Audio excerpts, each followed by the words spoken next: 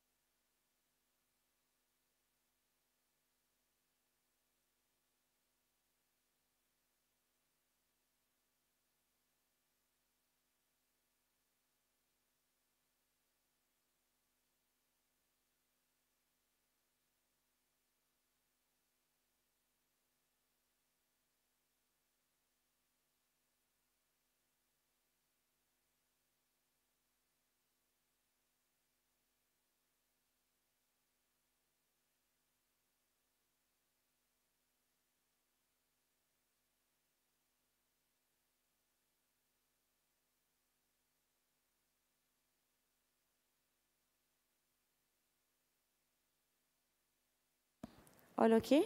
All settled already? All had breakfast?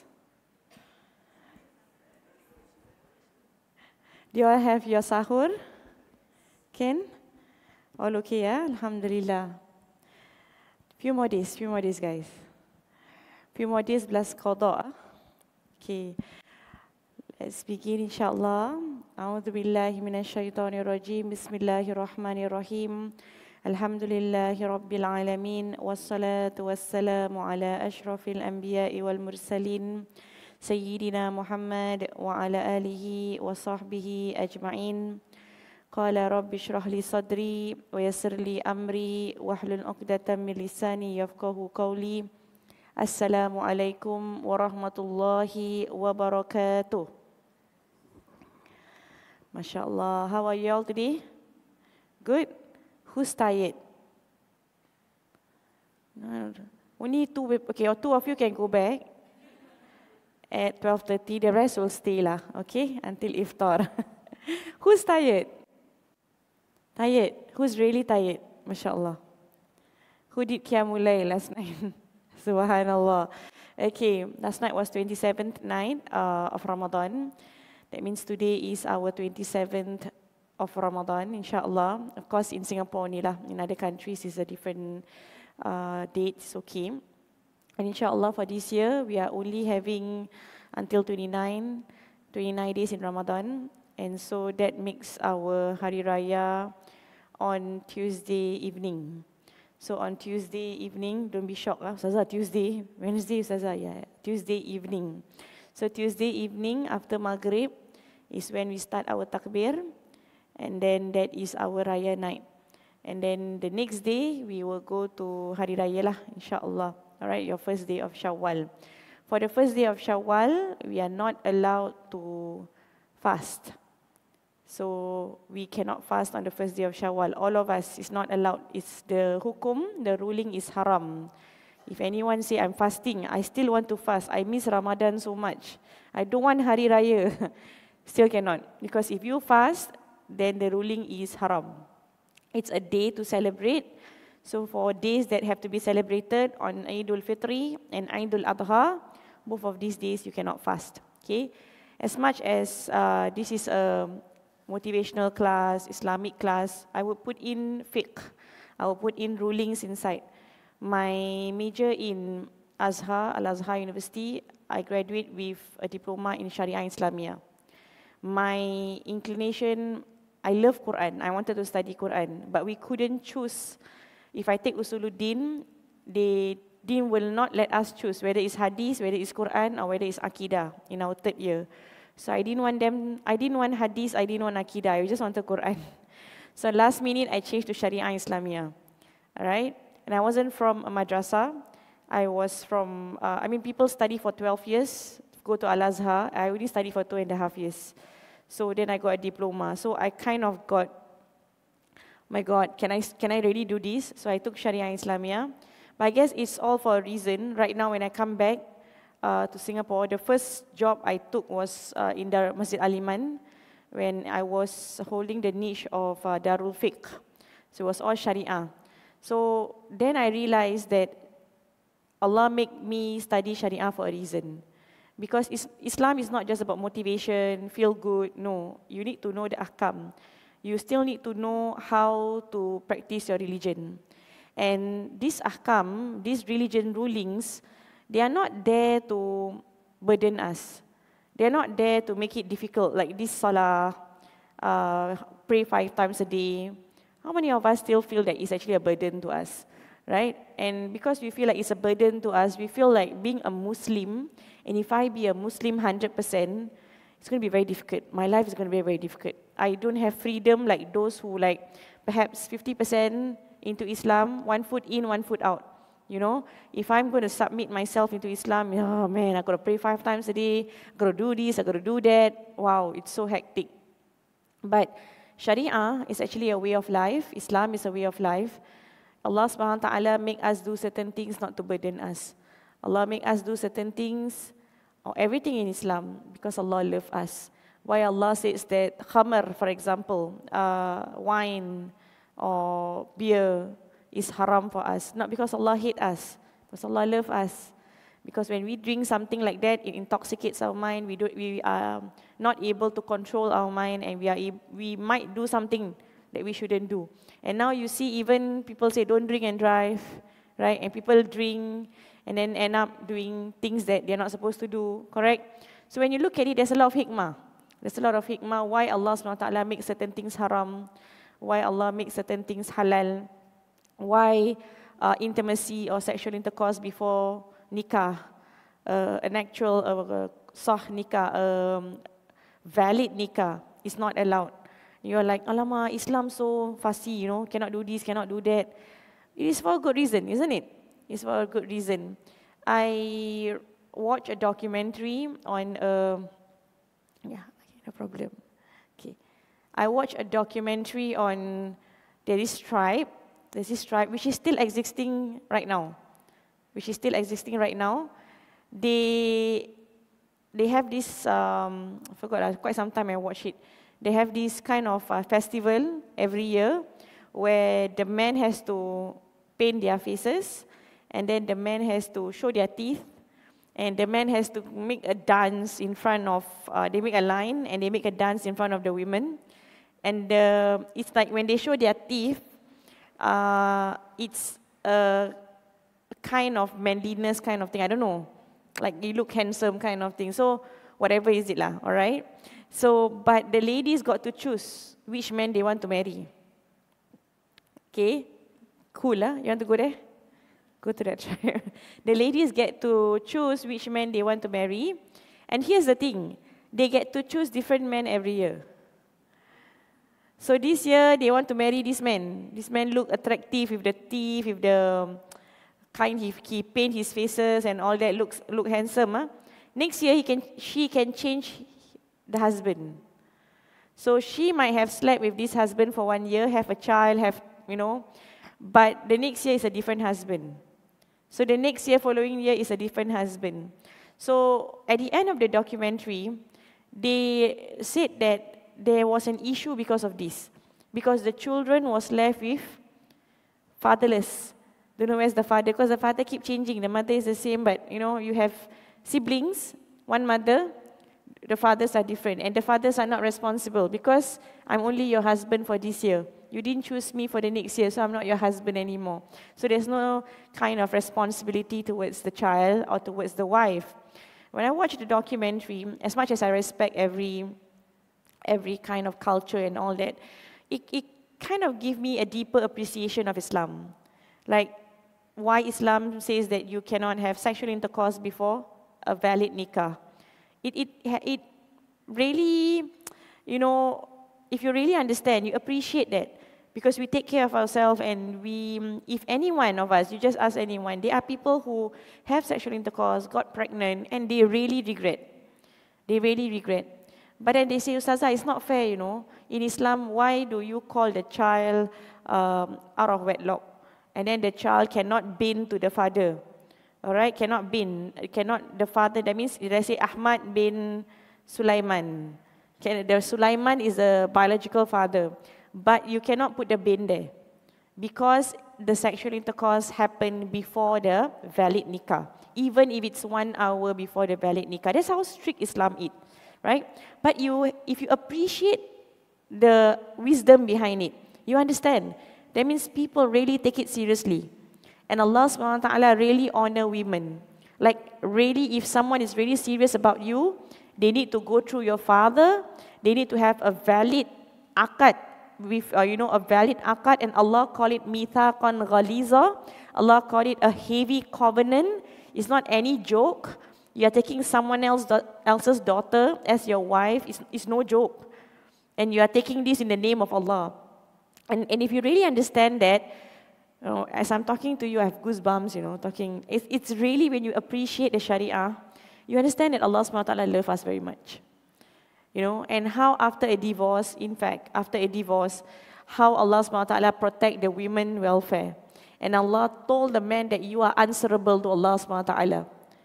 And you cannot hold the woman, like say for example, now we see men who do not want to divorce the wife. Okay? Just because I want to make their life miserable. Because as long as the woman is not divorced, then what happened? She cannot move on with her life, right? Yeah. These are things that, because I'm still doing my 28, 29, 30th juzuk. Those of you who get the 10 juzuk, give me some time. Because last week what happened was, after the whole thing, I fall really sick. In fact, I just vomited last night also. I don't know what's happening to my body. My body is a bit crashing down, telling me to just take it slow. So I'm preparing the slides, and the slides in Surah Talaq. Wah, mashallah, how Allah SWT protect us. And Allah says, if you really want to divorce, then let them go in goodness. Like, even in ending a marriage, it has to be in a good way. Starting the marriage is in a good way. You are marrying someone else's daughter, okay, and you are taking this in the name of Allah. Is that you are responsible about this and over this. And when you release them, you have to release them in a good manner. This is also beautiful. But yet things get messed up. Why? Because Muslims just don't follow Islam. But if you really were to follow Islam, the Sharia, everyone's rights will be protected. Okay? Just wanted to start off with this, asking you to really appreciate Allah SWT Sharia, Allah SWT Ahkam, because if you don't appreciate, it's hard when you go against it. It becomes harder for your life. But the more you submit to it, the easier your life will be. Do you realize it? It is easier when you submit to Allah Subhanahu Wa Taala. I was once 1 foot in, 1 foot out also. Like, take a bit lah, YOLO, you only live once. Like, I'm not ready for this. When I was in secondary school, I wasn't ready to wear hijab full time. Like, why should I? I got nice hair. Like, why should I wear hijab? I was 1 foot in, 1 foot out. Still going for study groups and all that without my hijab. Still praying like nobody's business. If I don't get my subuh, then fine. I'll just pray it later, qada. So it's like, no big deal. I was at that path once upon a time, and I believe that all of us, we have that experience, right? That I didn't come from a family of asatiza. We weren't strict. I was just talking to my parents, and my parents said, yeah, last time we were all not strict. Not like now. How we implement Islam in our family. All of us start somewhere. But the moment you see it as not a burden, becomes easier for you. So after this Ramadan, many of us have to do qada. Right? Some of us, I think most of us, we won't get 30 days or 29 days of Ramadan. It's okay. And we can qada, right? So as much as you can, in Shawwal, try to do your qada. Try to finish it up. Alright? Try to finish it up. So that you won't procrastinate, you won't delay it. So in Shawwal, you have to do qada. Now there's a Sharia of Islam. Correct? You have to do. That becomes a burden to you. Oh man, everybody's eating kuih. Everybody's eating the ketupat, lodeh, and I cannot fast and all that. I cannot eat. If you really understand that these 6 days or these 7 days or these 8 days that you need to call out is something that brings benefit to you, you are not losing out, then it doesn't become a burden to you. Whenever you fast and other people are eating, it doesn't become a burden to you because you know that this is something good for me. All right? So that's why our perspective towards Sharia has to be very different. The moment you think as Salah as a burden, it becomes a burden. Tarawih as a burden, burden lah. Okay, my friends are still in Masjidil Haram, Makkah. I came back already. 2 of them are still there. One of them in the team, right? One of them still there. And they showed me the crowd at Masjidil Haram. Subhanallah, subhanallah. What takes 5 minutes from the mosque to go to the hotel in usual time, now take 1 hour from the mosque to the hotel because you really cannot walk. When I was there, it was 16 Ramadan, it was already crowded. And now I cannot imagine. And then I saw videos in Masjid Al-Aqsa. Subhanallah, how many thousand? How many? I saw just 20,000, is it? 20 or 200,000, I don't know. So many people at Masjid Al-Aqsa. When I was there, it was not that crowded, subhanallah. But to think about it, it's really a struggle lah, a struggle. But every step you take 1 hour just to go there, subhanallah. So may Allah bless those people who are already there and doing ibadah there, insyaAllah. Yesterday I was with Siti Noaliza and she was saying that she was supposed to go Umrah. She used to go Umrah every Ramadan. But this Ramadan she didn't go because she had to come here. Okay. So I was like, wow, amazing. Every Ramadan, no, she go. For me, right, I don't think I have that sabr to go for akhir Ramadan. Do you have that sabr? Because you know why? My friend was telling me, for you to get Tarawih prayers in the mosque, Masjidil Haram, you need to be at the mosque from Zuhur prayer. I repeat. For you to be in the mosque for Tarawih prayers, you need to be at the mosque from Zuhur prayers. And I was like, what? And for them to pray Jum'ah prayers, last Jum'ah, because I was messaging them and they didn't reply. I needed to know something. Then they said, we were there from even before 8 o'clock. You know, subhanallah, just for Friday prayers. So, and I asked my mom, because my mom usually go for Umrah Ramadan. This year she didn't go because I didn't let her.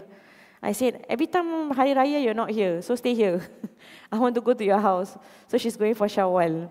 Then I asked her, she said, yeah, I will stay from Subuh. She said from Subuh, she will stay in the mosque all the way until Iftar. Then I asked her, you never go toilet? Then she was like, no, I didn't go toilet lah because it's fasting and all that. But she will stay all the way. After iftar, then she will go back. Then I was like, wow, amazing. Amazing, mashallah. For me, I still haven't go to that level lah. I go to Salat Jumaat down there, 10 o'clock already, by 12 o'clock I need to go to toilet already. Correct or not? Yeah, that's one of our, and the toilet there are really fast, subhanallah. I'm not trying to scare you, but I'm telling you that those people who are there, they are really, mashallah. The patients they have there. So alhamdulillah. So let's move on to the topic today. Today, inshallah, I'm going to talk to you about how to live life with people or in a toxic environment. Right? Sometimes Allah subhanahu wa ta'ala put us in situation where people around us, they really test us to our limit. Okay? And these people can be the people very close to us. So in page 14, you have the story of Ayub. The story of Ayub, and then Nabi Ayub said, this is not the, sorry, wrong page.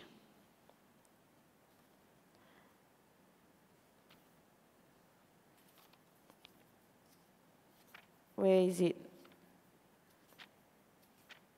Don't know which page already. Okay. You have the story of Nabi Yaqub alayhi salam. Nabi Yaqub alayhi salam, he had 12 sons. Correct? And out of the 12 sons, he had 2 wives. 2 sons came from one wife, 10 sons from the other wife. The last 2 weeks when I was at Masjid Al-Aqsa, we went to visit the maqam of Nabi Ibrahim and the wife Sarah. And just at the other side is actually Nabi Yaqub's maqam. Alright? But we are not able to see it because that mosque is the same mosque where you saw at Instagram, where they were playing music and all that in the mosque. That's the same mosque, Masjid Ibrahim. So we went there. So what happened was because of something that happened there, they divided the mosque. So half of it was for the Muslims and half of it was for the Jews. So the Nabi Ibrahim is of course, Judaism is also an Abrahamic faith. So you can see that Nabi Ibrahim maqam, half of it, there's a window for the Muslims to see, and there's another window for the Jews to see. So the maqam was in the middle of the mosque. The mosque is divided into 2. So half of it was for the Muslim, half of it was for the Jews. And the maqam itself, one window, I saw the window, there's one window that the Jews can see the maqam of Nabi Ibrahim, and there's one window for the Muslims to see. It was very interesting. So maqam Nabi Yaqub was at the other side. We couldn't see, right? Because it's only open during Isra and Mi'raj for 10 days. So we couldn't see. So we could only see this part, this side. Yusuf alayhi salam maqam was here also at our side. So when you see Nabi Yaqub alayhi salam, every time I talk about Nabi Yaqub and Nabi Yusuf alayhi salam, Nabi Yaqub is the father of Nabi Yusuf alayhi salam. And every time I talk about them, it always reminds me that Allah subhanahu wa ta'ala will put us in situation where people will not be easy with us. And these people might be family. Because Nabi Yaqub alayhi salam is being tested with 10 sons. And these 10 sons wanted to get rid of the one son, Nabi Yusuf alayhi salam. And he is also tested with these 10 sons, taking his son, Nabi Yusuf alayhi salam, away. And they told the father that he was killed, all right, by a wolf. Do you remember the story in Surah Yusuf? Can you imagine a father? He loved the son, and he got the news that the son was killed, but he knows that it's not the truth. Because when they produced to him, they show him the shirt of Nabi Yusuf alayhi salam, and they smear it with blood. Nabi Yaqub alayhi salam knows that it's fake. Because number one, if he is eaten by a wolf, then the shirt would have been ripped off, would have been torn. But the shirt was not torn. So being an intelligent man, he knows that that is not the truth. And he knows that these 10 sons of his has something against this Nabi Yusuf alayhi salam. He knows that. And yet he told Allah subhanahu wa ta'ala that I have only you to complain about, to my worry. Innama ashku bati wa huzni ilallah. I only have Allah subhanahu wa ta'ala to complain to about my sadness and about my bati, my grief, my anguish, the feeling that I feel. So this Nabi Yaqub alayhi salam has taught me a lot of things. Even the people closest to us might not understand us. They might not understand us. You look at Nabi Lut, Nabi Noah, their wives. Did their wives understand them? No. In Surah At-Tahrim, Allah guaranteed the wife of Nabi Lut and Nabi Noah, all right, 2 of these ladies, Allah guaranteed them a place in Jahannam, a place in the hellfire. And Allah said that even though their husbands were prophets, it does not help them. It is not beneficial to them because they did not enter Islam. So it doesn't matter. So you see that even Nabi Nuh and Nabi Lut, their tests were their wives. It's not easy. They were prophets, you know. Nabi Noah, the test were the son. The son did not want to listen to him. Can you imagine how he feels? Nabi Ibrahim alayhi salam.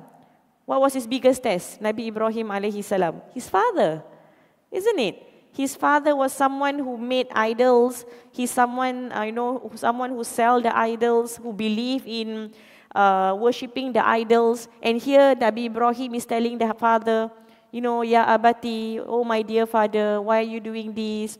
Worship Allah. And the father scolded him. The father scolded him. So his test is his father.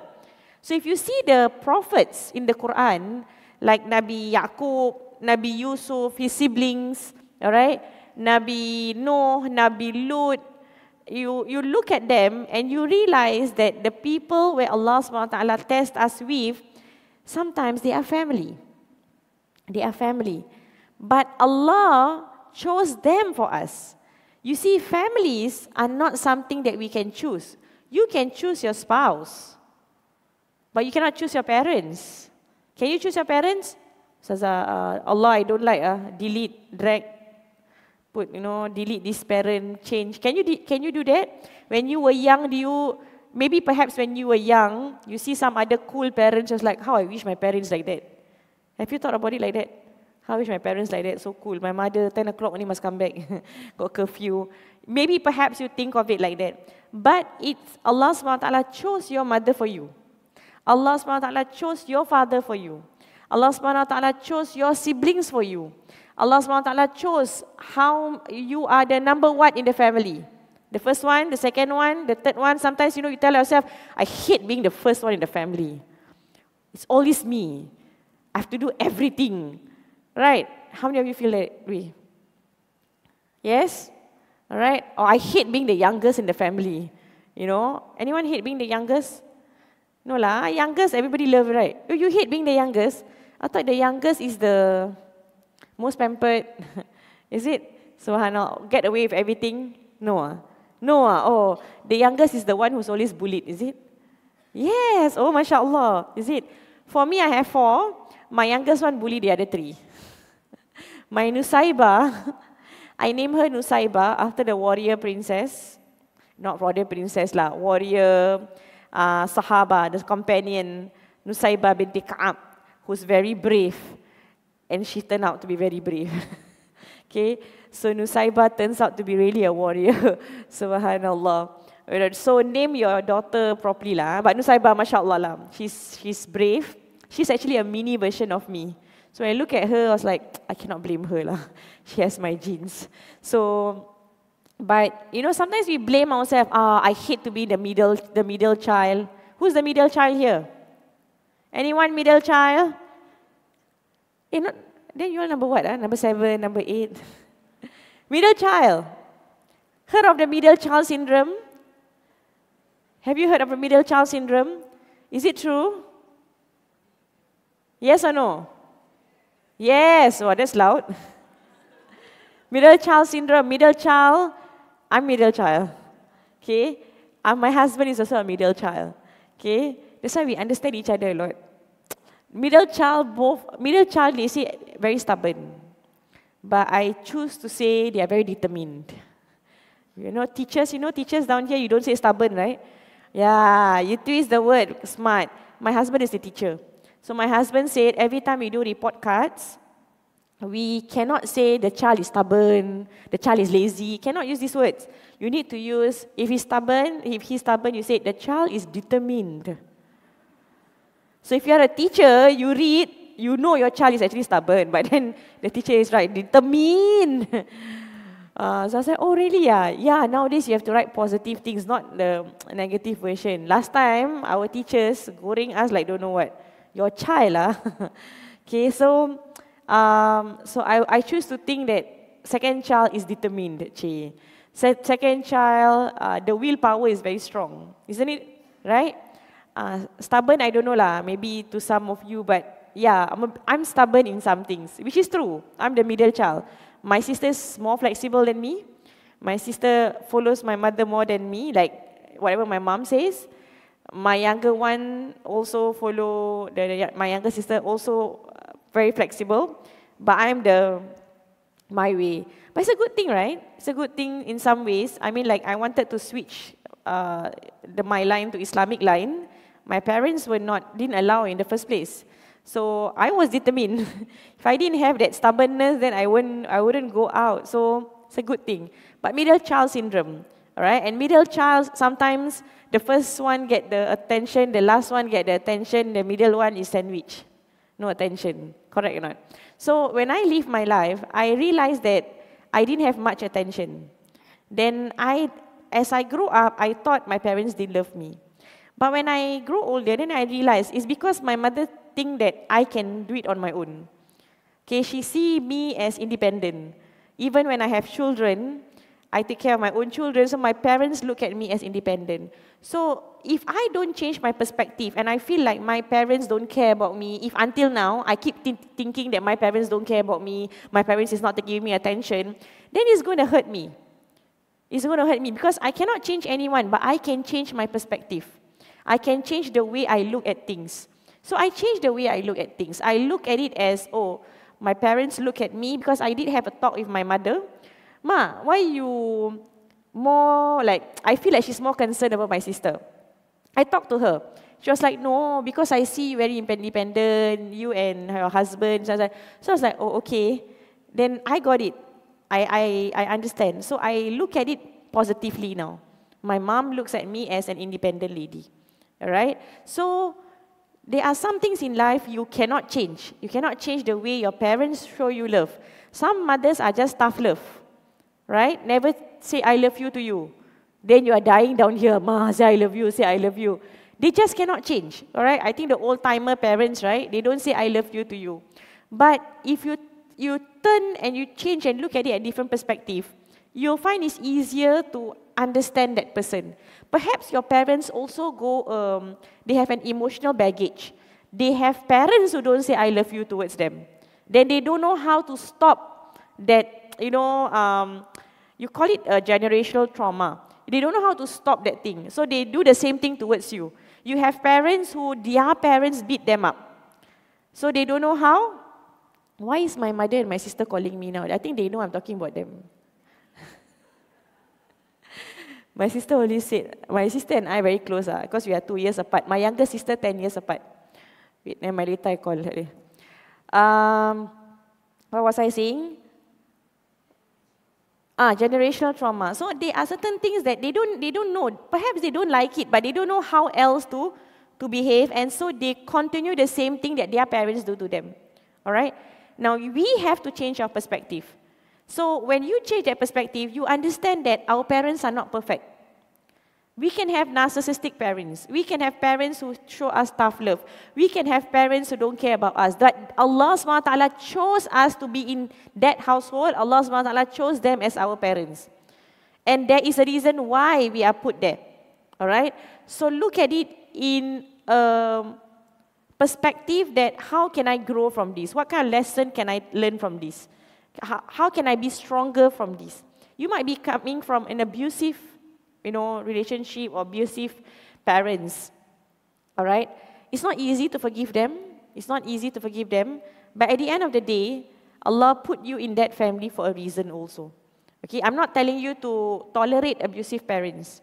Any abusive relationship, you need to come out from it.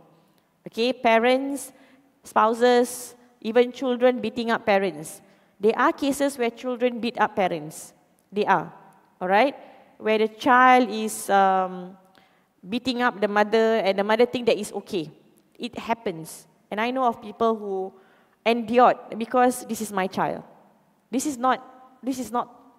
should not be tolerated. Okay? If your child is beating you up, that is not normal. I know of grandparents being beaten up by their grandchildren. This is not it's supposed to be tolerated. Never mind, it's just a child. No. Islam has never asked us to tolerate. Even for spouses. Even for wife beating up husband. There are cases, domestic abuse, not only husband beat up wife. There are wife who beat up husband. I spoke to people who are experts in this. I was like, they are a small number compared to husband abusing wife. But there are wives who beat up the husband. I was like, wow, amazing, mashallah. But Also, you talk about abuse, there's emotional abuse, psychological abuse also. And there are ladies, there are wives who abuse their husband, perhaps not physically, but mentally, or psychologically, or emotionally. I give you an example. Husband come back only, she start her nagging. Nag, all the way. Alright? And then every time the husband come back, she nags. Every time the husband come back, she nags. This is not normal. This is not normal. This is something, I know you all said wife must nag. Some people even use the story of Umar ibn Khattab being patient with the wife nagging. So we said, oh, okay, this is a ticket for me to nag. So I can nag. The wife can nag. But as a wife, myself, this is an advice to all ladies down there. I know there's a lot of things that we can nag, but control ourselves. Control ourselves. Because our husband has an emotional tank also.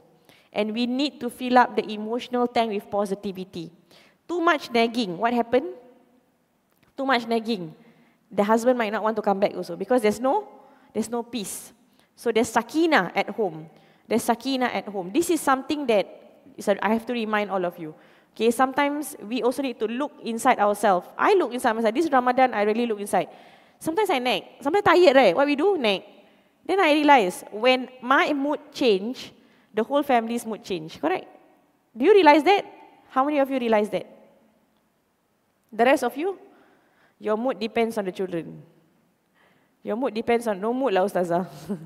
Go back home, no mood.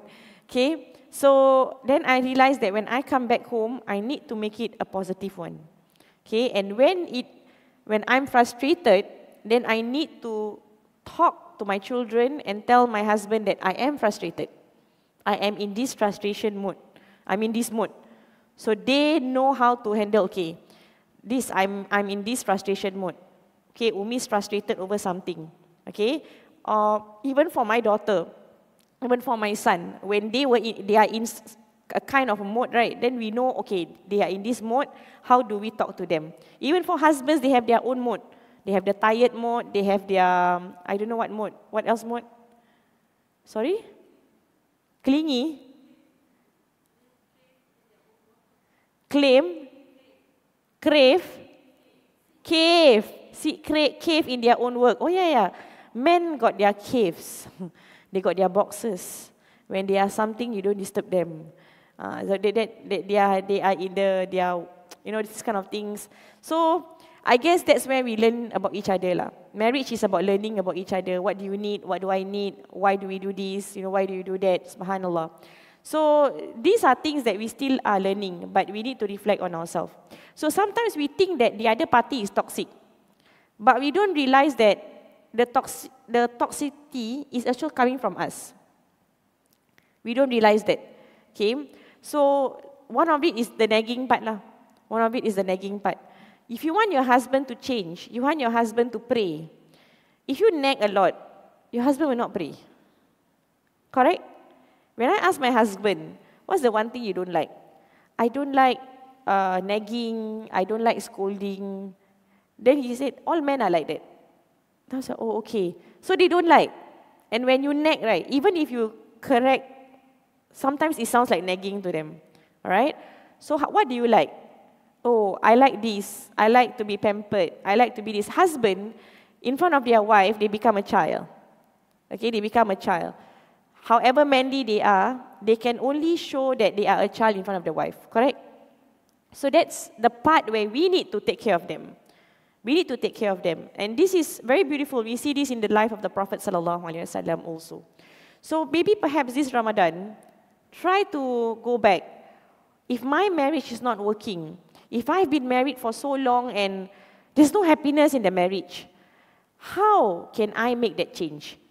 How can I make it a pleasant one? How can I want to go home and see my husband? How can I feel like whenever I hear the keys, not K-I-S-S, K-E-Y-S. When I hear the keys, Ramadan, okay? When I hear the keys, I am happy that my husband is back. Not that I'm like, oh, my husband is back. Now I'm dreading his presence at home. How do you change that? So sometimes things change from us. We cannot change others, but the ripple effect can start from us in the family. It can start from us. Even for our children. If your children is not listening, okay, I'm a mother. I have 4 kids. My one kid is a teenager, 14 years old. Another one is a 12-year-old, coming up, teenager. So if your kids, they have certain things, right? Like they're in their own world sometimes. What are the things that you can do from yourself to make the change, the ripple effect, instead of expecting them to make the change? Because we can make the ripple effect. We can change others from just making this ripple. It might not be much, but we have to only start from ourselves. Okay? Even for our parents who are, perhaps you have parents who are, like say, do not say I love you to you. And you feel like, why my mother is not saying I love you, why my father is like that? You know, why my parents are not like other people? Find out what's their love language. And then you feed them through their love language. You will feel very fulfilled. And try to understand that, oh, from their point of view, you will feel very fulfilled. Okay? Of course, there are some things that you cannot understand. There are some things that it's beyond your, even to understand, comprehend why your parents did that. Like, for example, the one I shared with you. Did I share with you here? The 2-year-old girl who was abused and then put inside a pot. Did I share with you in this class? The parents put them inside a pot and the parents burned her. And then they put her under the sink for many years until the body decomposed. And then they put her in the box, in the pot, in the box. And then she was found, the body was found by her uncle many, many years later, about 10 years later, I think. Yeah. Have you heard the news? That was last year. Was it an easy thing? It's not an easy thing. And when I met the guardian told me that the other siblings still cannot find it in their heart to meet the mother. Cannot find it in the heart.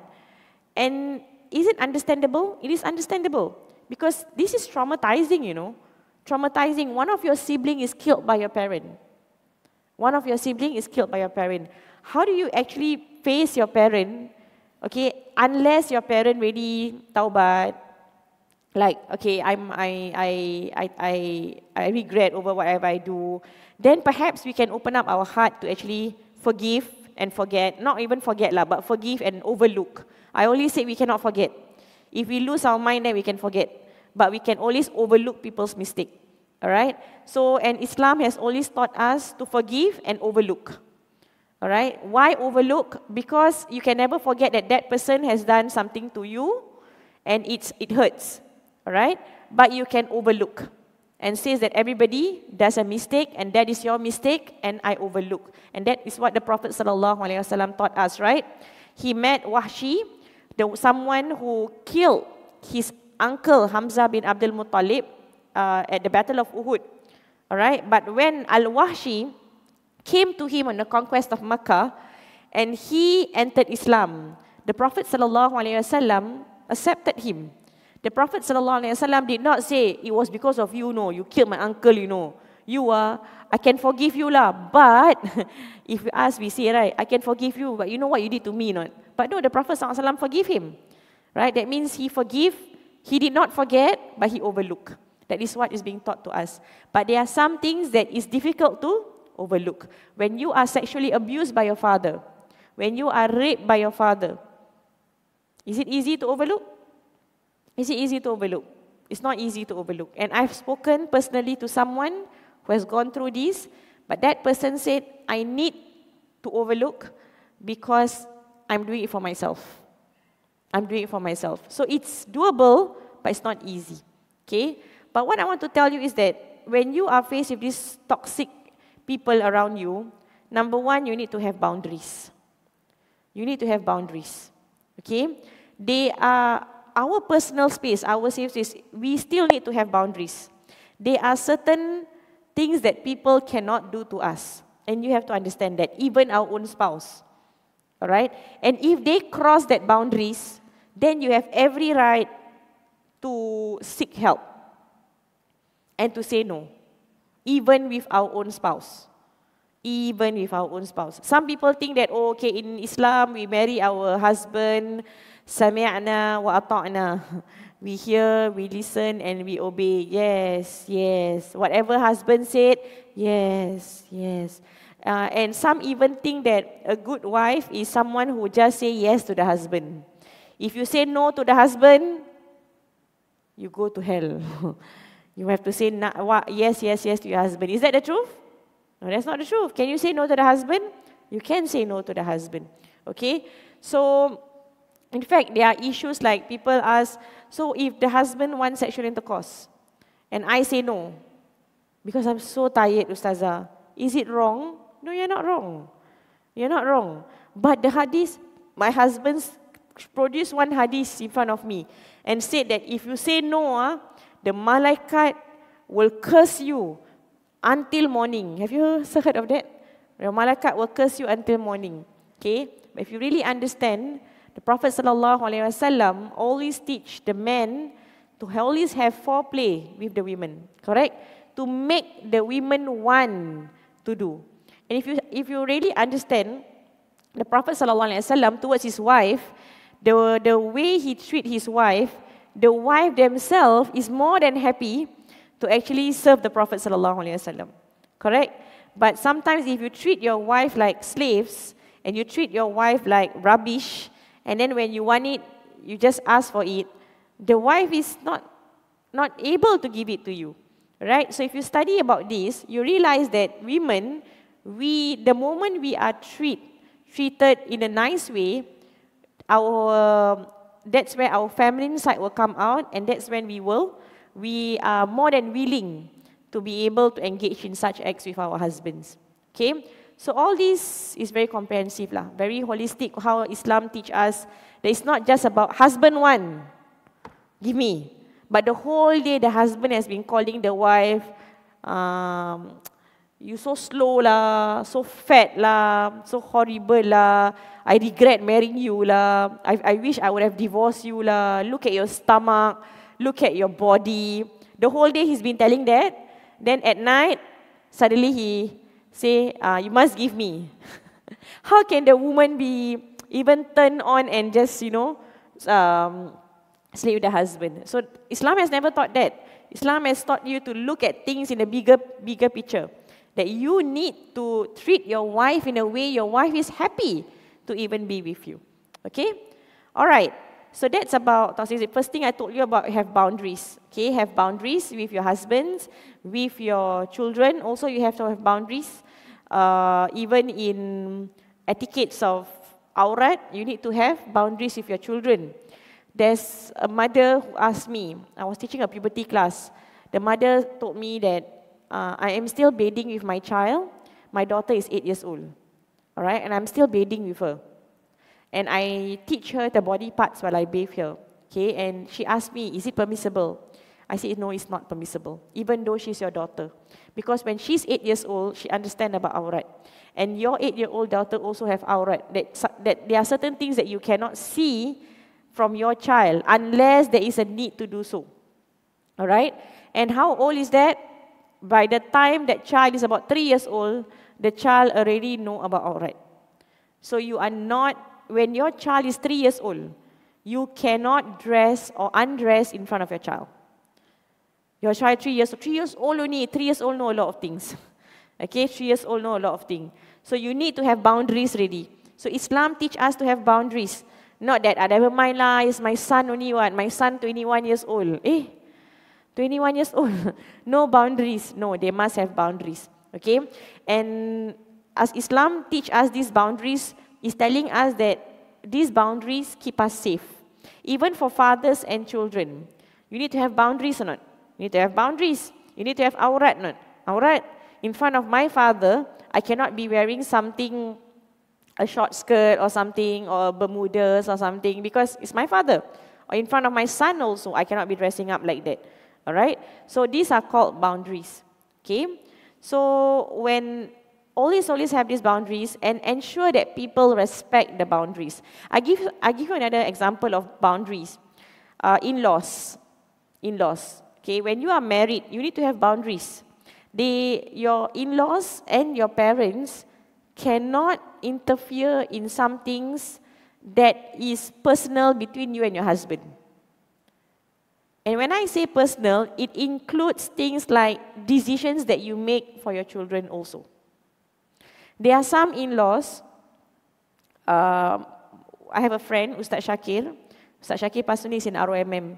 So he was sharing that there are some in-laws that interfere in a way that they even want to decide which school the grandchild goes in.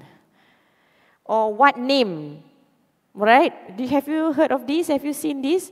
I've seen this. The in-law want the name this. I've been wanting this name. They like this name. But they cannot put the name for their child because their in-laws put the name for the child.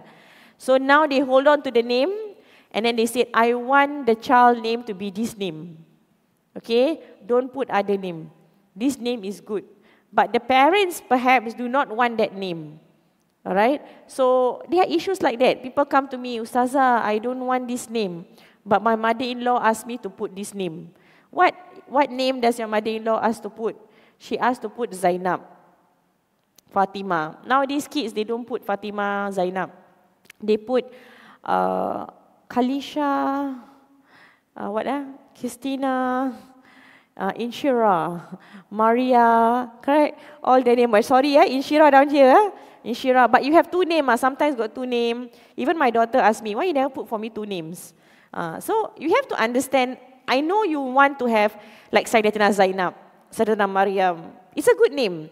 By the end of the day, the children, once our children are married, okay, they have their own, we need to respect them as adults, and as much as we want, we can advise them.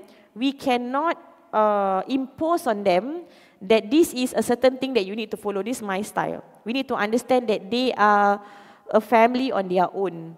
Okay, the moment you understand this, they will also respect you. And I'm telling myself also, like my children's going to get married, right? They're going to have their own spouse. And whatever name, even my daughter asked me now, Umi, what name do you want my child to have? I said, now you ask me. Later when you have husband, you decide, love your husband, whatever name you want. Oh, I want this name, this name, this name. Okay, it's your child. Yeah, whatever name you want with your husband. Okay, as long as it's a good name. Okay. So if you understand that, you have boundaries. That means in-laws have boundaries.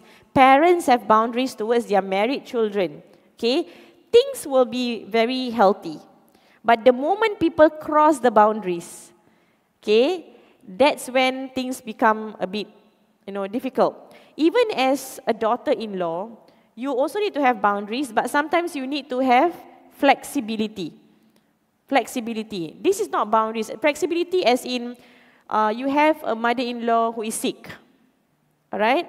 And then you do not want your husband to, visit your mother or the mother-in-law every day. Or you want your privacy, you don't want your mother-in-law to come to your house. That means you are not, this is my boundary, this is my boundary. Your mother cannot come to my house. Islam said you need to give me one house. I don't care if your mother is sick. Put your mother in the nursing home. You are so bothered about the boundaries. No. If let's say this kind of things happen, you need to be flexible. Because at the end of the day, that is his mother. And when that is his mother, then he has his responsibility towards the mother. Okay? So these are boundaries, and boundaries are very important. Allah SWT talk about boundaries in the Quran. Allah says, Tilka hududullah. These are the boundaries, limitations that Allah has given. And Allah has taught us that we need to have boundaries. Who to salam, who not to salam. Hari Raya is coming, right? Who can you salam? This uncle can salam or not? This uncle cannot salam. Correct or not? Do you know that there are some uncles who cannot salam? Or all the uncles you all salam? Uncle only lah. Look like uncle also salam only lah. I don't know who also salam. Last time I used to be like that when I was young. Don't know who, right? Elderly just salam. Uncles who are your parents' siblings, uncles who are your parents' brothers, you can salam them. Uncles who marry into the family, that means your aunties, your parents' sisters, married the man, that uncle you cannot salam. That uncle is not your mahram. Okay? And it's not easy to make the change. When I made the change, Some of my uncles not happy also. You like my daughter, no? You think what? I say, I know. But very difficult. But after a while, they understood lah. Okay? At the end of the day, Allah's ahkam, Allah's ruling come first. And sometimes when you do try to follow the rulings of Allah, not everybody can understand, but it's okay. But Alhamdulillah, at the end of the day, people understand. Alright? Cousins are not your mahram.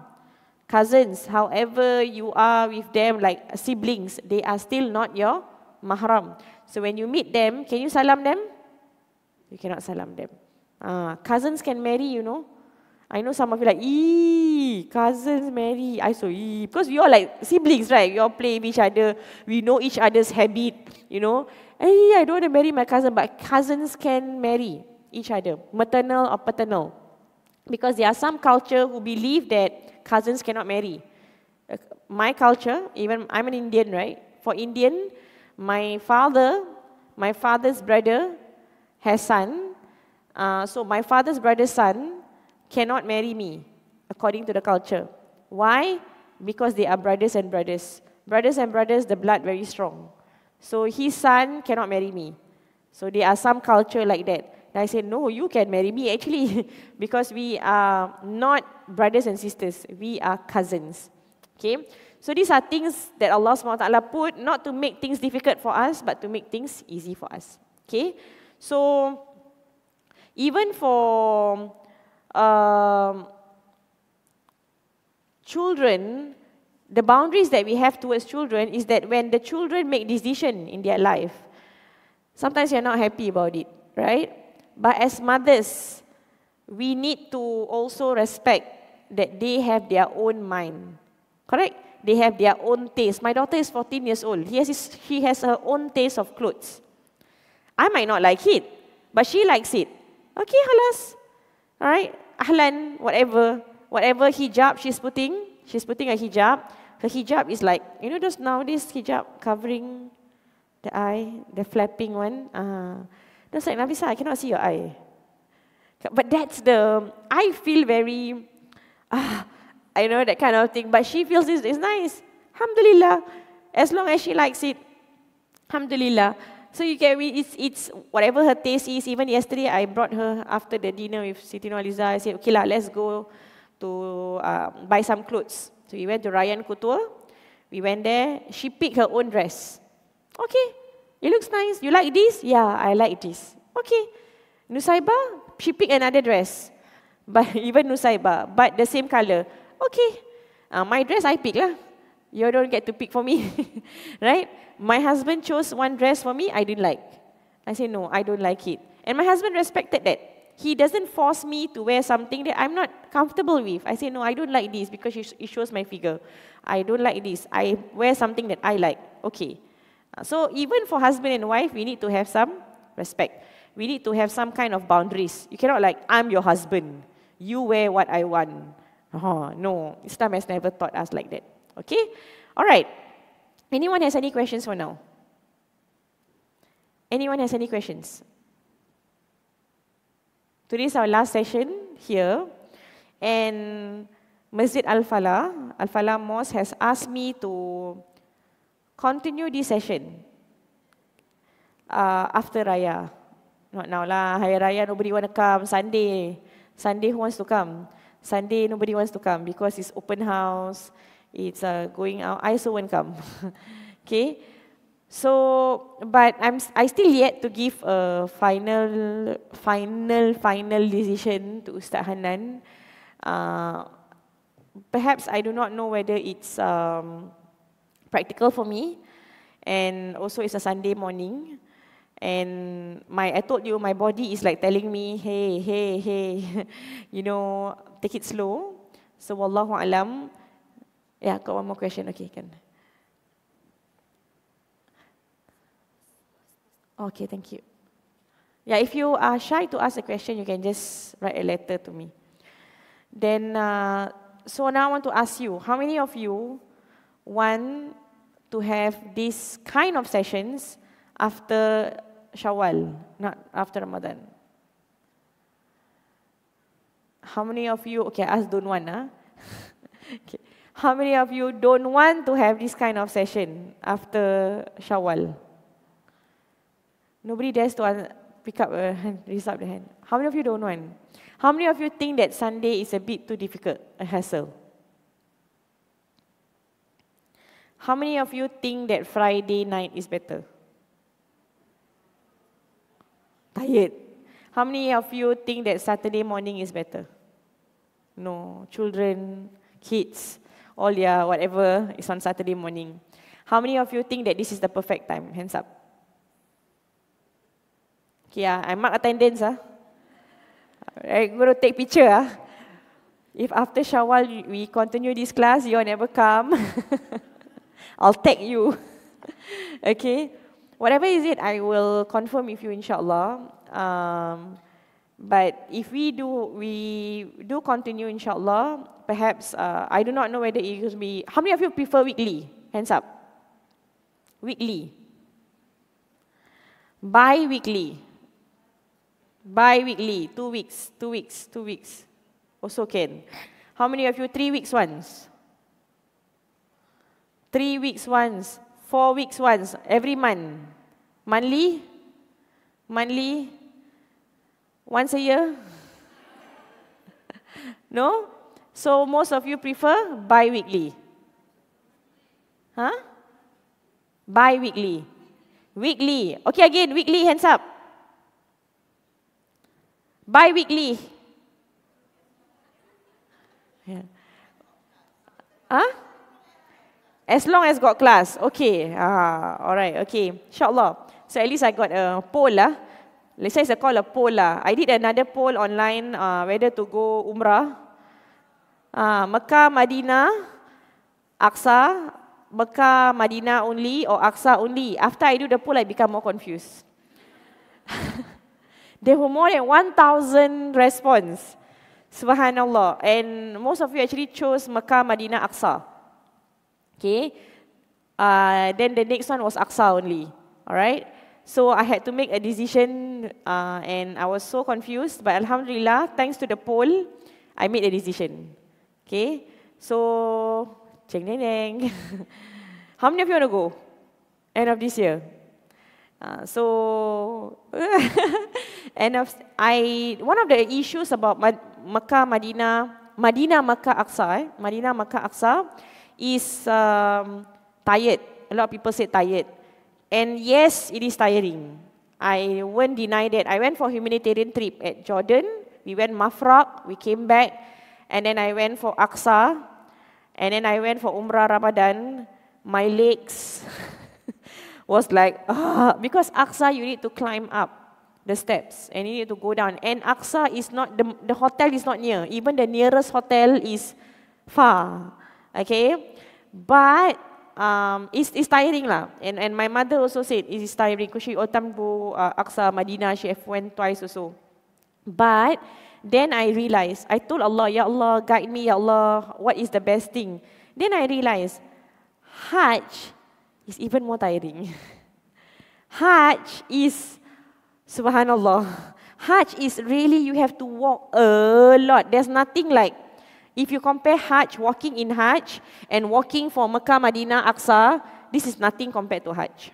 Nothing, seriously. How we have to walk, we go to Mina, from Arafah, from Mina we walk all the way to Jamrah Aqabah, and then for the next 3 days we need to walk again, go back to Mina, come back, throw the stone, and then come back again, and then come back again. Subhanallah, I tell you, I don't know where I found the strength during Hajj, but whenever I see because during Hajj I was one of the younger one.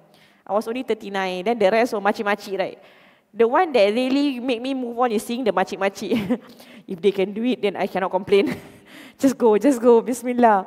But subhanallah, it's really mashallah. So, because of that, inshallah, I've decided to go to all three. Okay, I've decided to go to all three, inshallah.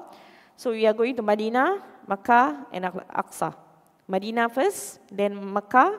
No. Makkah first. Then that means we go to Umrah first, settle our Umrah, then relax at Madinah, and then we go Aqsa. It's better.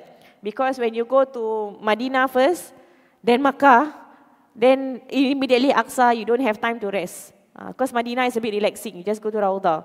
So, insyaAllah, we're going to Mecca first. So, we will do our Umrah and then we do our Madinah, our ziarah at Raudah and the Prophet ﷺ's maqam and kuburan. And then we will go to Masjid Al-Aqsa. Then we're done. Dates. We wait for that. Okay. So, I had to make a choice. There are a lot of people who propose dates to me from other agencies, but I've chosen one, Alhamdulillah. And chosen one that I really believe in. Okay. And I trust. So the dates will come out, insyaAllah, soon, very soon. And yeah, but I'm just telling you all 3 dates. So those of you who want to go, maybe you can block. For you to go all these 3 dates, 3 places, you need 15 days. 5 days at Madinah, 5 days at Makkah, 5 days at Madinah, 5 days at Aqsa. Because if you go lesser than that, you don't feel it. You feel very tired. 3 days, you feel very tired. Okay? So please do block your dates. When? I don't know, about 15 days. Okay? So who want to go? Hands up. Want to go? 1, 2, 3, 4. Okay, 5. Good. 6, 7. Okay, you better wait, insyaAllah. We go. I'm excited to go, insyaAllah. So hopefully we can go. And if there's a lot of people, then I do need to bring another ustad so that we can actually go together. Okay? Alright. So, salam and hello, Ustazah. Hello. During the first lesson, I asked if it's possible for me to be the toxic person or problem in my life. I learned from you that we should treat ourselves kindly and with lots of love. Thank you for that. Recently, I found out that I am in my first trimester. Do you or can you share with us some tips for a newbie mom? And a dua to make it an easier journey. MashaAllah. First and foremost, congratulations.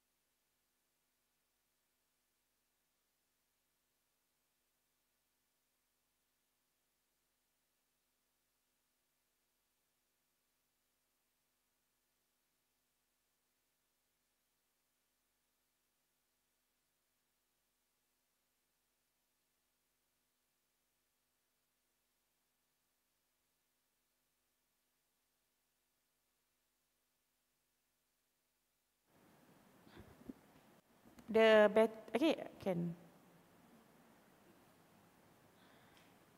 I think it's the battery.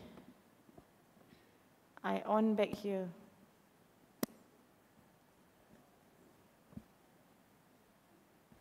It's blinking anyway. Okay, can. So, first and foremost, congratulations. Is the battery inside here? Battery. Battery dia tak ada.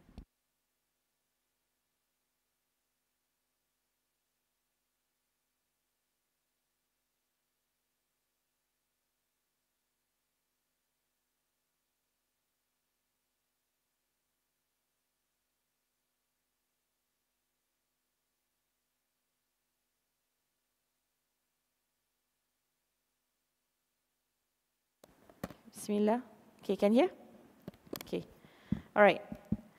First and foremost, congratulations. This is the 3rd time I'm congratulating you really. Okay, but Alhamdulillah, you are in your first trimester. And Alhamdulillah, from the first lesson, we talk about toxic person also, right? Treat ourselves kindly. I'm happy that you learned that. It's something that I'm also learning. I cannot change people, I can change myself. And how happy I am today, how contented I am today, it depends on me. Because when I start to focus on myself, I become a happier person. When I focus on others, I cannot change them. I become very frustrated. I become very stressed. And I really cannot change. Also, whatever happened in Palestine, for example, you kind of thinking of other people, you can't change them, right? And when I was with the Palestinians, one thing I realized is that they don't focus on those people that they cannot change. They focus on themselves. In Aqsa, they have people who treat them like really rubbish around there. But when I ask them, how come you're so patient? We Palestinians are patient. They are just so patient. That means they work within themselves. I don't care who you are. And he told me, why should we be scared of them? We have Allah. We are only scared of Allah. You know the kind of strength they have, like, wow, amazing, mashallah. So I guess, thank you for bringing this up also, and to all of you also. This is something that I'm also working on myself. Focus on yourself. You cannot change your parents, you cannot change your husband, you cannot change anyone. You can change yourself. All right? And the moment you change yourself, you start the ripple effect. The peace emanates. When you have peace inside yourself, inshallah, it will emanate. People around you will feel at peace. When you are at peace, people around you will feel at peace. And everything else, you will look at things, the problem might be there, but you are able to see things clearly because you are at peace with yourself. This is the most important thing. Okay? So, share some tips as a newbie mom. I must rewind 5 years ago. Newbie mom means I must rewind 14 years ago, 15 years ago. What's some tips? Some tips are, don't care about others. Don't bother about what people say. Focus on yourself. Focus on connecting with Allah subhanahu wa ta'ala. Always talk to your baby. Always talk to Allah.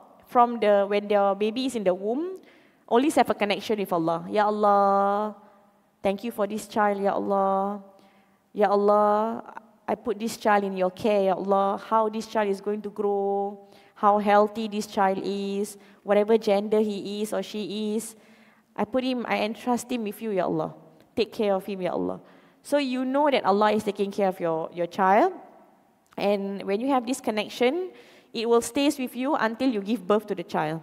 When you give birth to the child, when you are delivering your child, you will find this strong connection with Allah subhanahu wa ta'ala. There was nothing that can console me when I had my contraction other than the word Allah. Allah, Ya Allah, knowing that even my husband don't know what kind of pain I'm going through.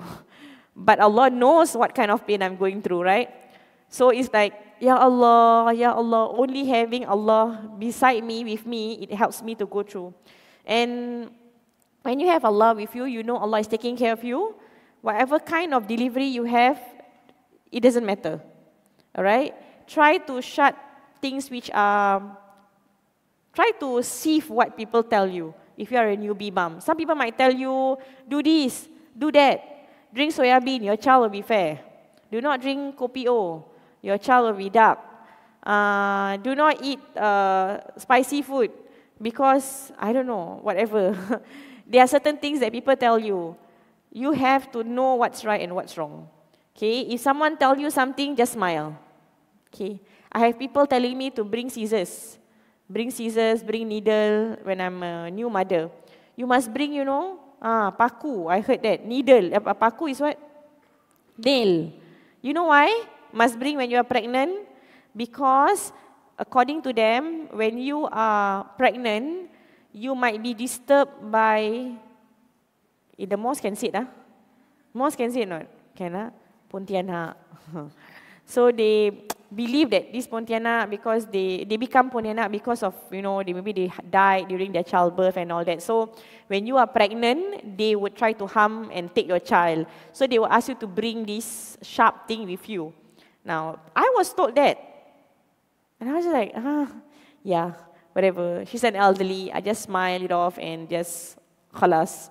Okay, I don't want to talk about it. Because there are some people you can tell that is khurafat. There are some people, at that time I was a young mother, nobody's going to listen to me. I'm no Ustazah or what, I'm just a young girl, lady. I was 25, nobody's going to listen to me. So I say, okay, just smile. So these are things that you need to know what you can do and what you cannot do.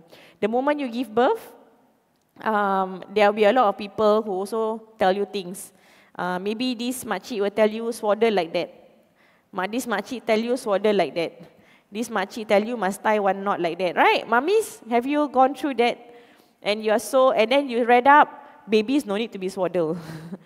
Then you're like, I've gotten so many people about this generational gap between how to take care of children, right? This caused a lot of friction between parents, parents-in-laws and children. Because we find that this is the way to do it now because we have the knowledge, but our parents and parents-in-laws, they find that this is the way to do it. Okay? And so if you are too rigid here, they are not going to accept it. I give you an example. They are, there are a lot of other examples. Okay, for example, breastfeeding. We learned that when you breastfeed the child, you don't have to give water, right? For exclusive breastfeeding, breast milk also has water, okay? But it's an issue when older parents said that you must give water. If not, the child cannot go toilet. Child never go toilet, so what diapers. But then you must give water. And then the older generation will give water with, you know, this winter melon sugar? Yeah, all right. And then you studied that winter melon sugar is actually contaminated. So cannot give to babies. So these are things that will happen, you know. Like really these real scenarios, real things that are going to happen. So you need to, from the start, tell yourself, if people are going to tell you things, you need to be able to sieve it. Just sieve it. If it, why are they calling me non-stop? I think so, okay. But you need to be able to sieve whatever that is not like things which these can be toxic, you know. These can be things that they tell you. Just smile, leave it out, press the delete button. My husband always teach me this. We ladies, right, we find it, sometimes things bother us, we will think about it, correct? Right, the whole day think about it. Correct or not? Or is it me? Am I the only lady here? No, right? Oh, right, we try to think, then you play back, Then you realize that one whole day you wasted your time spoiling your whole mood because of that one thing. Of that one person who looked at you and said you met at the wedding, and that person said, wow, you gained weight already, yeah? Tell you the whole day is gone, your whole mood is just gone just because of that one comment. How many of you felt that before? Correct or not? Right. Some people come to me, I hate it when people come, touch my stomach. Number 5, Alamak, pregnant No, I'm not pregnant, you know. I used to be so skinny, but now I'm not that skinny. But you don't have to touch people's stomach and ask, right? Got something, you know, like, oh my God, subhanallah. And you're just like, it will play back in my mind. I'm a normal human, right? Like, play back in my mind. Am I fat? I'll tell my husband, am I fat? Am I fat? And I don't know how many times he must say, no, you're very beautiful. You're the most beautiful. I don't know how many times he must say that just because. And then when he said also, we don't believe, you know. I'm fat. I'm fat. Or because I give birth. You know, we start to think like that. So my husband always teach me this. Okay, dear, press the delete button.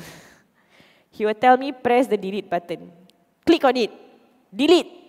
This thing is not supposed to be in your mind. Don't waste your time. Don't waste your effort thinking of something that people tell you, because you can go crazy. Alright? These people, they got nothing better to do. They tell you these things, delete.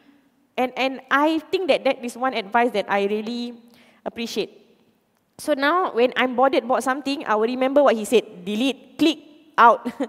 Out of my mind. I'm not going to put you in my mind. Okay? You need to put that. Ladies. Okay? So you really need to press the delete button. When your baby is born, there are other things that you will face. When the type of delivery that you deliver your baby, if you go zigzag, when, you know, my first child was born by zigzag because she was breech. I was a breech baby.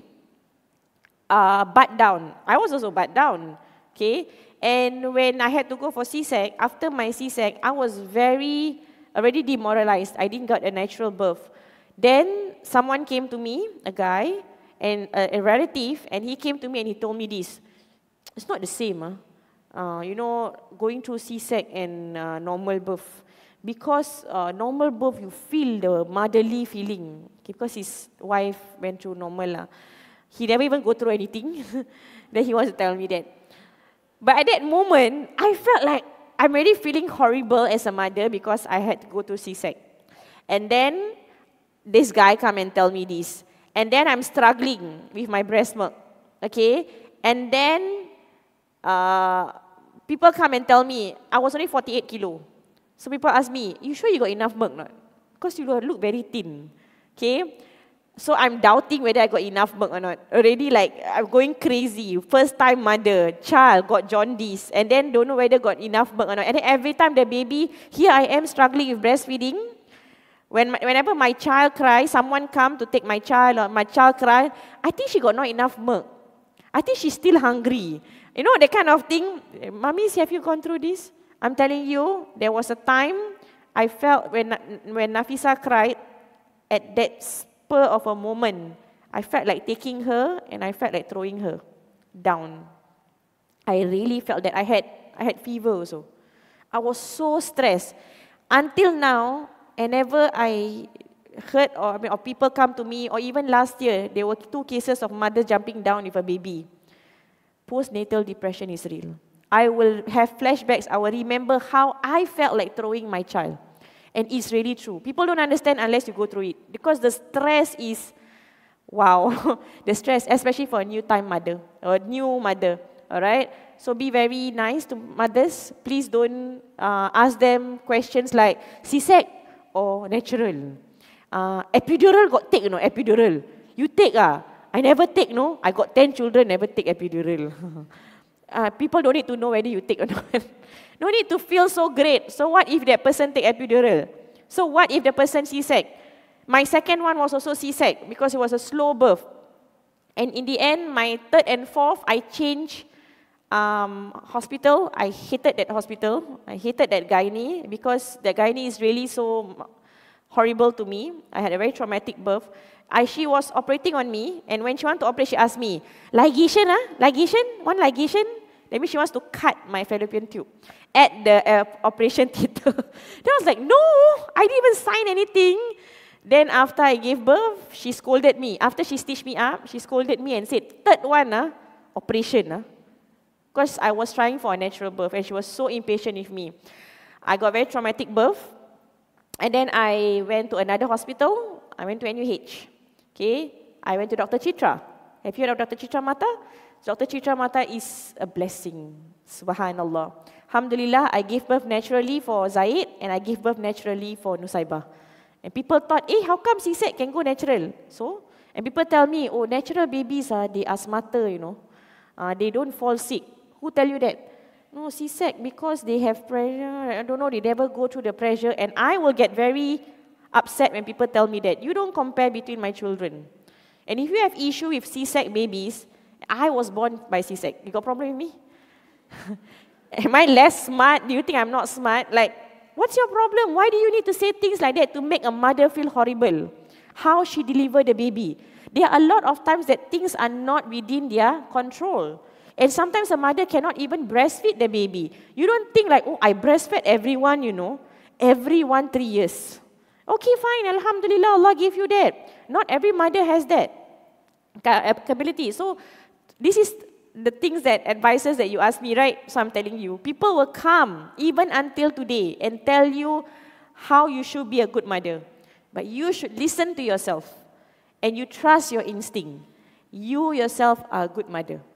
Trust me. No need. People will tell you 1,001 things, rubbish things. I put my children inside madrasah, so people tell me, your children got future. Like, what future you talking about? Like, no, madrasah, the system, how do you know? I said, like every time, even I switch, people tell my mother, you crazy, your daughter go to Islamic line. Later your daughter will not have future, The pay not that good, Like, people tell my mother that about me, okay? Whatever they say lah. Okay, so it's, learn how to listen to yourself. This is not only for the new mother. I pray that you have a safe, pregnancy and safe delivery, inshallah. And I also pray for every one of you here, inshallah. For those of you who have not yet become mothers, I pray that one day, inshallah, Allah SWT grant you that blessing of become a mother, inshallah, have children, Amin, Ya Rab. And also for those of you who are already mothers, may Allah SWT help us, because really motherhood is something that you will learn a lot, you will struggle a lot, but it will shape you to be a woman that you never thought you were. I will not be like that today if not for my 4 children. Okay? If in any case, your pregnancy ends, any one of you was pregnant, if any case ends and you have to terminate your pregnancy, then it's the best, it's for the best. I had two, an ectopic pregnancy. Ectopic pregnancy means the baby is at the, not the baby, the sac is at the fallopian tube or at the C-sex scar. Mine was at C-sex scar. So can you imagine, I already feel horrible, I had a C-sec, and then the next pregnancy, it was clinging at my C-sex scar. So who was I blaming? Myself. I was blaming, I had to terminate the pregnancy because if not, I would die. It cannot be there. So I was blaming myself. I went through another kind of hormonal change because I was injected by MTX. I went crazy. I'm telling you, this is what happened to me. You say, well, Ustazah, so calm. No, I was not calm. So I'm telling you, be prepared. Motherhood will make you crazy. It will make you go through a roller coaster of emotions that you never know that you can be like that. He can drive you to the craziest part of you. And I've been there so many times. So many times, subhanallah. So, and the hormonal changes, you cry for no reason. I have mothers who want to abort the babies, the third babies, the fifth babies, right? So if you know, this is not because the mother doesn't bother or doesn't care, but it's because of hormonal changes. So you are pregnant, you have hormonal changes, embrace that. Embrace that. If you start crying for no reason, it's okay, it's normal. You're not weak. It's part of being a woman. All right? It's part of being a woman. So enjoy your pregnancy. The one who's asking me this. Anyone else of you pregnant? Anyone? Anyone who wants to be pregnant? Let's dua for them. May Allah SWT grant you the rezeki. Amin. Amin. InsyaAllah. Amin. Amin. For those of you, insyaAllah, in this blessed month of Ramadan, I make dua for those of you who are trying to have a child. May Allah SWT give you righteous children. InsyaAllah. Amin. At the soonest time, insyaAllah. For those of you who don't want to become pregnant anymore, anyone? Anyone who don't want to become pregnant? I want to raise up my hand. Anyone? I make dua that is enough. Factory is closed. Allah give opportunities to other people, insyaAllah. Okay? Alright, anyone else who want to ask question? Yes.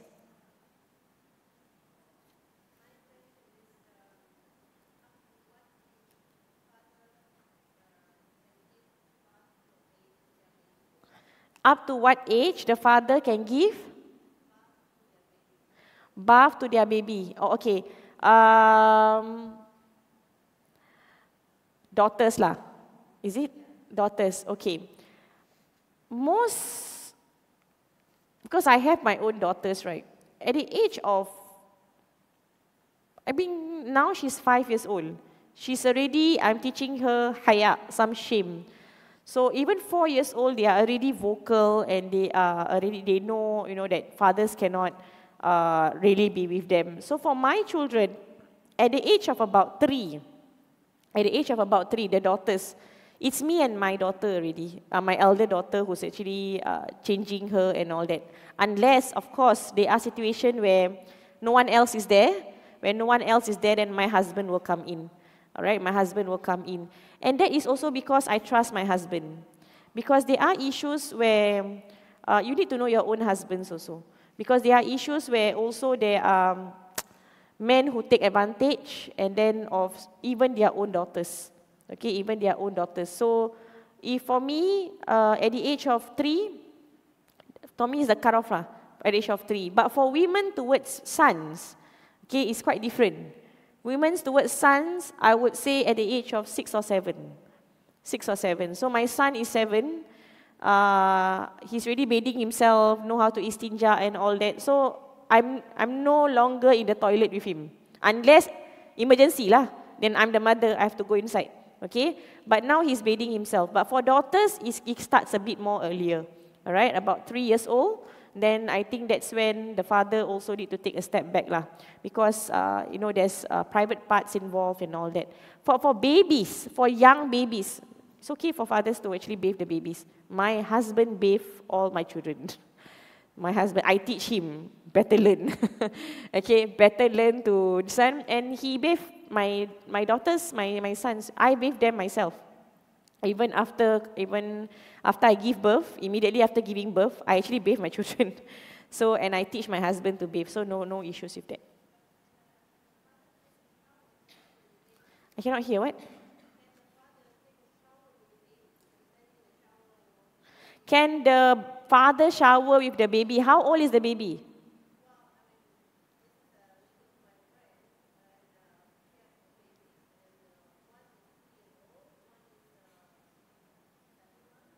That means okay, sorry to say this, but the father is naked. No. No. No. I wouldn't let it happen even to my family, even though I trust my husband. Because I feel like, I mean, if he's dressed, or if he's sarung or whatever lah, bermudas, at least something lah. But like, bathing with the babies, I don't think so. That means he's exposed, and then you bathe with a baby, I don't think that is permissible. And I think it's not right also. Looks kind of funny. Yeah. So, yes, cannot. I don't think so. Even for mothers also, you don't bathe with your 2-year-old son. Never mind, it's okay, my son. No, I mean, you have to have some kind of boundaries. Okay? When you bathe them, at least, because they know everything. Even for breastfeeding. There are some people who will not allow you to breastfeed the babies from 2 or 3 years old onward, okay, because of aurat issues. I personally breastfeed my son for 2.5 years, Ammar. For Zaid, it's about 3 years, because it was difficult. I was tandem nursing with Nusaibah, all right? It was not easy to quit, because Zaid is naturally very clingy to me. So I was breastfeeding him for 3 years. It was not easy, I tried. Then only I able. For my girls, it was easier. Less than 2 years already, they don't want. My girls are a bit more independent. Okay, I can drink other things, fresh milk, you know. But my boys are a bit longer. So, but I need to take into consideration the aurat issue. That's why I tried to tell Zaid, no, Zaid, stop. Zaid, stop. You have to try to stop. Alhamdulillah, he stopped before 3 lah. But if you go on 7, 8 years old, I know there are people who still breastfeed their child for 7 to 8 years old. I don't know. For me personally, I cannot. Okay. All right. Anything else? Question? Anything else? Yes.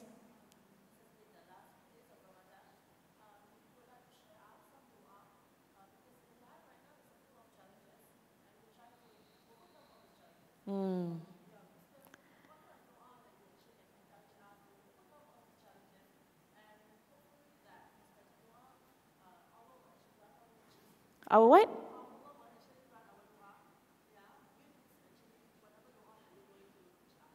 Okay, can. All right. I want to teach you one dua. This is the dua that I shared yesterday when we had a forum with Siti Nohaliza. And I shared this dua and I told them that I will post this dua in my Facebook. So if you cannot, you cannot note down here, I will share it at my Facebook. Not Facebook, Instagram. My Facebook is dead lah. Okay. So for those of you who have not followed my Instagram, follow there. I will update there. Even the class here continue or not, I will update at my Instagram. Okay. If not, follow my Telegram. Okay. But Instagram, I'm more active there. Now I'm going to teach you this dua. And this dua is a very, very beautiful dua. And you might have heard this dua. This dua, the sound of the dua is this. Ya Hayyu Ya Qayyum birahmatika astaghith aslih li sya'ni kullah wa la takilni ila nafsi tarfata ain. Have you heard of this dua before? You heard of this? I go slowly. Ya Hayyu Ya Qayyum. Hayyu and Qayyum, these are names of Allah. Hayyun means the one that lives, ever live. Alright, and Qayyum means the one that stands on his own. Alright, that means Allah subhanahu wa ta'ala will never fail you. You are asking Allah who will never fail you. You are asking Allah who will never die. If you depend on your husband or you depend on someone and that person has a possibility that that person can leave you and die. But if you depend on Allah subhanahu wa ta'ala, Allah is Hayy, Allah is Qayyum. Allah will never die. Okay, and if you depend on your husband, and your husband sometimes cannot provide you what you need. You depend on your parents. Your parents sometimes cannot provide you what you need, right? But Allah subhanahu wa ta'ala, He stands on His own, qayyum. He doesn't need anyone else. So when you ask Allah, you are reminding yourself that you are asking the one that can give you anything you want, that can help you. Ya hayyun, ya qayyum. Okay? Birahmatika astaghith. With your rahmah, ya Allah, with your mercy, ya Allah, astaghith. Astaghith means I seek your help. I'm pleading for your help. Okay, that means whatever issues that you have right now, each one of us, we have our own set of problems. It's different, it's unique. Alright? We ask Allah, Ya Allah, birahmatika astaghith, Ya Hayyu Ya Qayyum, birahmatika astaghith. You are saying astaghith means shower. Astaghith, shower us with your ghaithun. Ya, shower us with your help. Help, that means we are pleading with Allah. We are really pleading with Allah, Ya Allah, help us, Ya Allah, help us, Ya Allah. We are in this problem, Ya Allah. I have these issues, Ya Allah. I do not know how to come out from these issues, Ya Allah. This is birahmatika astaghith. Aslih li, aslih. The mosque at Punggol, what is it called? Masjid Islah. The word aslih comes from the word Islah. Amalan salihah comes from the word Islah. Aslih means rectify, make better. Alright? So make better. Aslih li, rectify for me, li, sya'ni kulla. Sya'ni is my affairs. Sya'ni is my affairs, kullahu, everything. So you are asking Allah to rectify your affairs, all your affairs. It doesn't matter whether it's your financial affairs, whether it's your marriage, whether you're in your parenting, whether you as children, whether you at work, you are asking Allah to rectify it. And who are you asking? Ya Hayyu Ya Qayyum. Okay, the one who will never ever fail you, the one who will never ever abandon you. Okay? And then you continue and says, Wala takilni ila nafsi. Do not leave or do not leave myself, or do not entrust to myself, tarfata ainin, even for a blink. That means do not leave me alone. It's like a child telling the mommy, don't even leave me out of your sight. You know, look at me, I need you to be with me. You are telling Allah subhanahu wa ta'ala, even for a blink, Ya Allah, do not leave me aside. Do not leave me aside. That means everything that I do, everything. Even when I'm parenting my children, even in my marriage, be with me. Okay? This dua is one of my favorite dua. Ya Hayyu Ya Qayyum, Ya Hayyu Ya Qayyum, Ya Hayyu Ya Qayyum. You can say it 3 times until you internalize who is Ya Hayyu Ya Qayyum.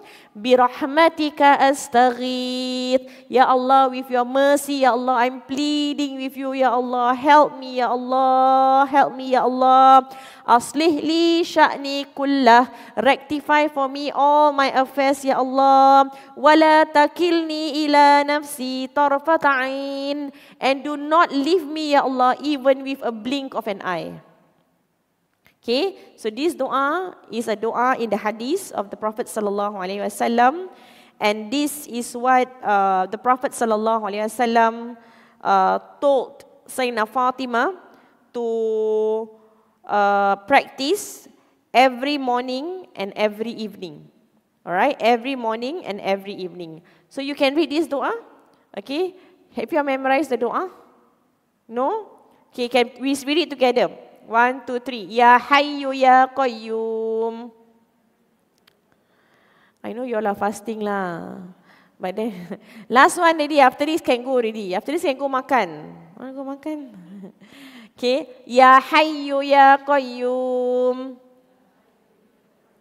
Ya Hayyu Ya Qayyum. Birahmatika astaghith. Birahmatika astaghith. Aslih li sya'ni kullah. Wala takilni ila nafsi tarfata ainin. Is it a bit mouthful? A bit Okay, I will write this in my post. I will post with the transliteration so that you are able to read it also, not only the Arabic one and the meaning. Okay, so this is what the Prophet ﷺ tell us to read whenever we feel down, whenever we feel that we cannot handle something. All right, and trust me, I was just talking to my friend yesterday. I met a friend. This friend of mine, she's very close to me. She just lost a husband. Husband very young, had cancer. Just few months ago, lost husband. So she came yesterday. She said, I come to see you. You know, and I didn't have time to see her. I felt so bad, subhanallah. And then she talked to me and she said, you know, whatever you say is true. When Allah SWT give us this kind of test, the only thing that can comfort us is when we know Allah is there for us. Allah ma'ana. That's the only thing. She said that is the only thing that matter and that's the only thing that comfort us. So now the same thing I'm telling you, when we are at our lowest moment, there's nothing that can comfort us other than the fact that we know Allah is there and making sure that everything is fine for us. So when we ask Allah, aslih li sya'ni kullah, we are asking Allah to make our affairs good, to rectify. You're asking Allah, you know. How can you have doubt in Allah? You have yaqeen in Allah. You must have that yaqeen. I've already asked Allah to not leave me alone, and I've already asked Allah to rectify my affairs. I have no doubt that Allah is listening to my dua, and Allah is making sure that everything is good for me. And even when after you read this dua, and you are like waiting, say Muni, nothing Muni, my affairs, Allah not answering. No. There's something that Allah wants to teach you. Patience. Perhaps Allah wants to teach you something. You cannot expect the problem to be gone. Right? I told you I lost my bag, right? I didn't get my bag until now. I lost 1,000 USD. I lost my bag. My bag is a branded bag. Branded wallet. All gone. My IC is gone. I got a bank card now. You know, like I had my bank card was gone. I didn't get it. I was on a humanitarian trip. I was on the way to go Aqsa and Umrah Ramadan. I could have said, Ya Allah, I do so much. Why you give me this bad thing? Correct or not? It's not that I do something bad, what? Why you do give me this? But I know that it happened for a reason. Until now, I didn't get. I told, Ya Allah, bring it back to me. If it's meant for me, bring it back to me. Bring it back to me. It didn't come back to me. So can I think, Allah never answer my dua. I make dua, I do so much also good, so Allah never answer. No, Allah is listening. There is a hikmah why it happened. I cannot comprehend it. I don't understand. The problem is still there. Okay, it doesn't change the problem. But I know that Allah SWT is not giving me what I want because there is a lesson for me. I need to look back at myself. And you know what lesson do I have? I have the lesson of Ridha. I have the lesson of this is the qada and qadar of Allah. It was written for it to be lost. It was written for someone to take it. And I have to learn how to ridha. I have to learn that this is all dunya. I have to learn to let go of my, these are things. Money is gone. So what money is gone? Alhamdulillah, I'm alive. Alhamdulillah, my husband is alive. Alhamdulillah, the whole team is alive. The plane did not crash. Alhamdulillah, my children are alive. My children are well and fine. There are so many things that I can be happy about and be contented about. So this is what perhaps Allah wants to teach me. Okay? So you cannot change the problem, but you can change your perspective. Remember I told you the glass of water, the lizard dropping. You won't drink the water if there's a lizard dropping. Correct? But if the lizard dropping is in the ocean, it does not affect the ocean. You can even use the water in the sea to make your ablution. Even if one container of pig, or pork fall into the sea, the whole sea is still pure for you to take your ablution. Right? So we cannot change the problem. The problem might be there, like the dropping. Okay, or the problem might become bigger, like the big container of pig or pork. Alright? But we ask Allah to expand ourselves. Rabbi shrahli sadri. The problem might be there, but we are able to handle it well, and we are able to not let ourselves be affected by that one thing. Alright? So Alhamdulillah, any other things before I wrap up? All okay? Alhamdulillah. So I'm going to share this dua in my Instagram, inshallah. And I have few others videos that we about Ramadan. So I'm going to post it. If not after Ramadan, then post, then basi already lah. You know, it's basi. So we post it, insyaAllah. So hopefully, alhamdulillah, all of you get the benefits of joining this class, and may Allah SWT multiply your reward for coming on a Sunday morning to attend classes. Alhamdulillah. Make your dua in this mosque. It's a very blessed place. Malaikat is here. Every majlisul ilm, there's malaikat, there's angels to say amin to your dua. So make lots of dua, especially when you're fasting in Ramadan. Okay? So all the best. We only have a few more days left in Ramadan. Make the full use of it. Do whatever you can. If you have your menstruation, do lots of zikir. Read up. Do anything. Do any good that you can to anyone. Anything. Any opportunity you can. I want to share this with you. Okay, this is not riya, but I think I want to share this with you. I was walking at Century Square. Why did I go to Century Square? I don't know. Oh, bank, DBS Bank. I have to make my company bank card because I lost it. Came down, I saw a makcik at the, you know, they got the relaxing chair. So this makcik, she was putting down her things, finding money to put for the relaxing chair. And I was just walking down the escalator, so I saw. And I saw that was like an opportunity for us to do good, right? So I stopped, I said, Assalamualaikum, Cik. Yeah, nak urut? I said, nak urut. She doesn't know me. I think she doesn't know me. Alhamdulillah, she doesn't know me. Because wherever I go, DBS Bank, all everything, Ustazah, we know you. Ustazah, we know you. I was like, Mak, no privacy. This makcik don't know me. So I said, Cik, nak urut Cik nak mana satu? Nak $2, $5 dengan $10. Lah, Cik nak $5 ni. $5 is 15 minutes. $5 is 15 minutes. So, I said, off record, don't record this. I mean, don't need to put that. I just want to share with you. I'm not sharing with you like how good I am. I just want to share with you that kind of, just do good lah. And I was like, okay. I look at my wallet. I don't have much notes lah, but I have a $5 there. And I said, ni Cik, I put for you. Nanti Cik urut terima kasih. And that's it, and I just walk off. And I was like, what the heck did I just did? Pay $5 for makcik to urut. But I'm sharing this with you to tell you, just find anything good lah. You can help that makcik to urut and enjoy 15 minutes or so. Just do it lah. Okay, so I'm just want to share this with you, like, these next few days, right? Instead of focusing on how many tarawih, how many things, just do good. Now you go out, what can you do to make people's life better? Then you just $5, $2, do things. So just do it lah. Bismillah. Wake up for sahur, do something grand. Oh yeah, one more tips I want to tell you. Give raya money now, if you can. I don't know who came up with this culture of giving hari raya money. It should be Ramadan money. Okay, must start the culture of Ramadan money. So I gave my parents their hari raya money already on the 25th night or 23rd night. I don't know, I just gave. And I have this culture of giving my parents monthly money on a Friday. I don't know why, but I feel like it's barakah. So I'll always wait on the first Friday of the month and I'll give my parents money. My husband gave his parents money yesterday, on the 27th night. So I said, okay, alhamdulillah. So we give the hari raya money. So if you can give now, because there's more barakah now. There's more reward now. You give on the first day of hari raya, not so much. Okay? So if you want to give. More so you want to give now. Later also give lah. Okay?